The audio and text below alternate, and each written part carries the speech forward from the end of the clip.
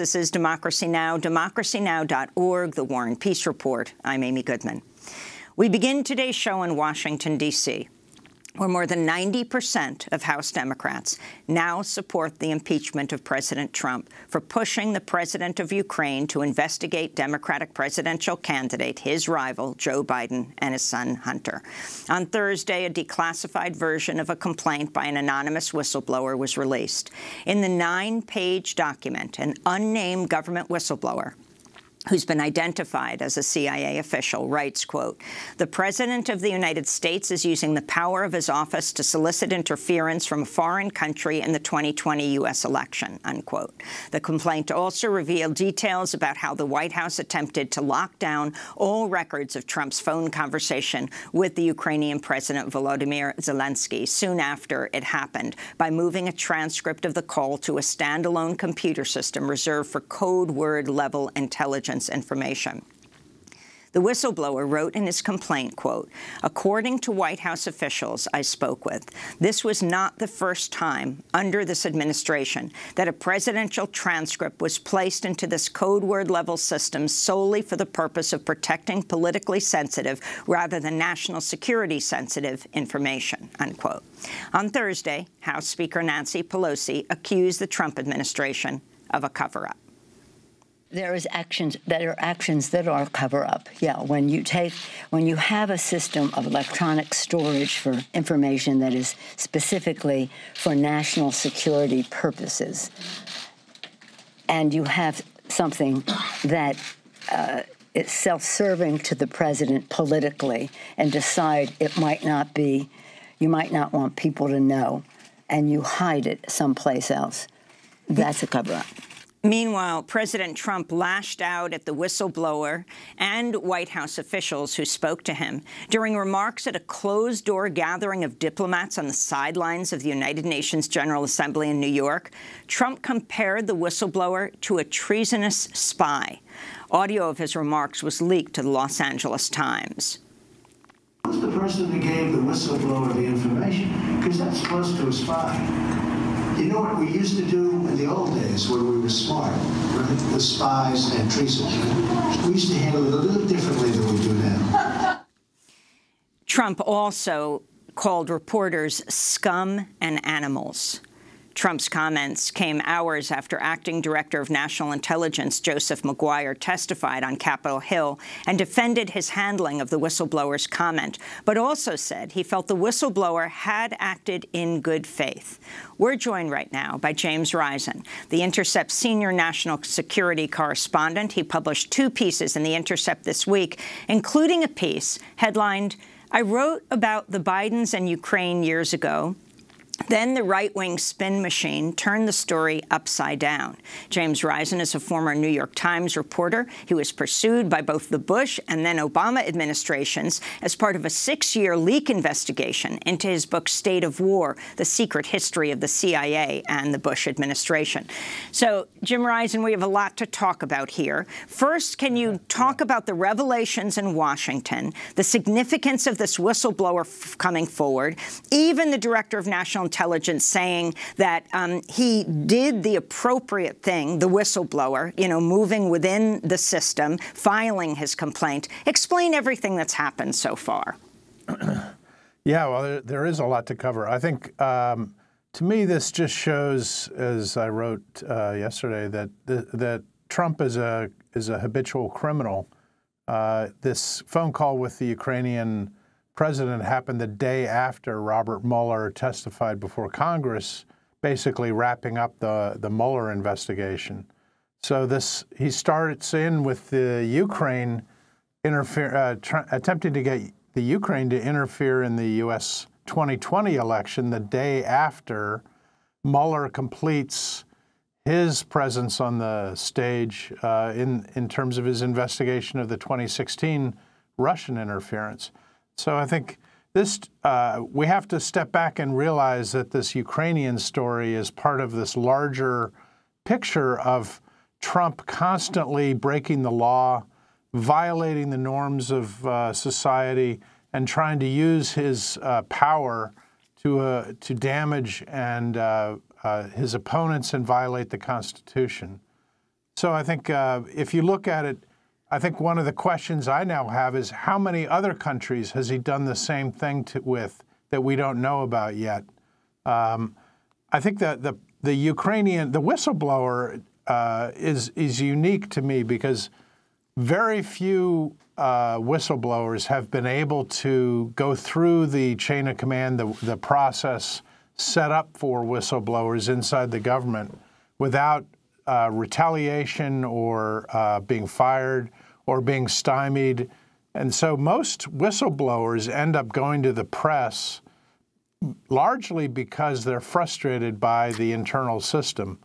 In this case, the whistleblower was also clearly frustrated because the DNI refused to release this to Congress, and then the White House and the Justice Department both tried to quash it.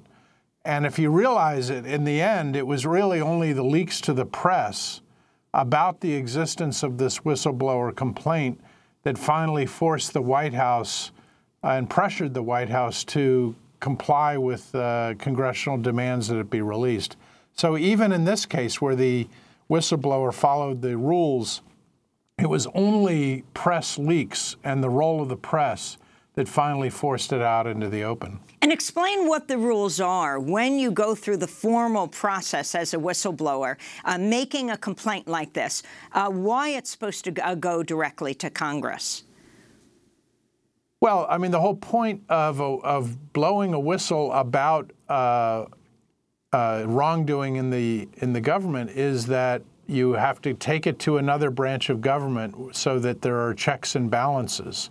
The law is set up so that intelligence whistleblowers can go outside of their own chain of command and take it to somebody who's not their boss and doesn't have the power to fire them, and to somebody inside the government who has oversight and can investigate the problem. The way that this idiot McGuire handled it was to go right to the White House and say, what should I do with it? When the White House was named in the complaint, and then he takes it to the Justice Department where Attorney General Barr is named in the complaint. I thought Adam Schiff's questions of McGuire were right on, and then McGuire had no good answer when he asked about why he did it this way. Actually, we want to go to this clip. This is the House Intelligence Committee Chair Adam Schiff questioning Acting National Security Chief Joseph McGuire in Thursday's hearing. Would you agree that the whistleblower complaint alleges serious wrongdoing by the President of the United States? The whistleblower complaint involved the allegation of that. It is not for me in the intelligence community to decide how the President conducts his foreign policy or his interaction with leaders of other countries, sir. Well, I'm not asking you to opine on how the President conducts foreign policy. I'm asking you whether, as the statute requires, this complaint involved serious wrongdoing, in this case by the President of the United States, an allegation of serious wrongdoing by the President of the United States. Is that not the subject of this complaint? Yes, that is the subject of the allegation of the complaint. And two things, Mr. Chairman. And let me ask you about that. The Inspector General found that serious allegation of misconduct by the President credible. Did you also find that credible? I did not criticize the Inspector General's decision on whether or not it was credible. My question was whether or not it meets the urgent concern and the 7-day time frame that would follow once I was notified. My question, so Director. I have no question in his judgment that he considers it a serious matter. That's Joseph McGuire, the Acting Director of National Intelligence, being questioned by Intelligence Chair Adam Schiff. Jim Risen. I just think, in a way, I kind of pitied McGuire. He seemed like way in over his head. He had no idea what was really going on here. He's a Navy SEAL, has background, clearly was picked for this job because he's a nobody. After Dan Coates and Sue Gordon, his deputy, were both fired by Trump because he didn't like people who actually disagreed with him occasionally. This guy is clearly has no idea what was going on, and he was thrust into a situation that he didn't understand. So in a way, I kind of pity him, but he also should not have taken a job like this where he didn't really understand the parameters or the dynamics going on. What about Attorney General William Barr? Lay out what we understand at this point his involvement in this story is. Well, I think it's a little unclear, but in the phone call with the Ukrainian president, Trump says, I want you to talk to both my attorney, Rudy Giuliani, and the Attorney General, Barr, about the Bidens and help them get damaging information or make up damaging information about them so that we can then go after the Bidens.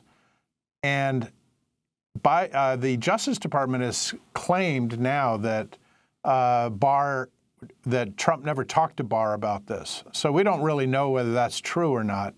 But we do know that McGuire took the whistleblower's complaint both to the White House and to the Justice Department.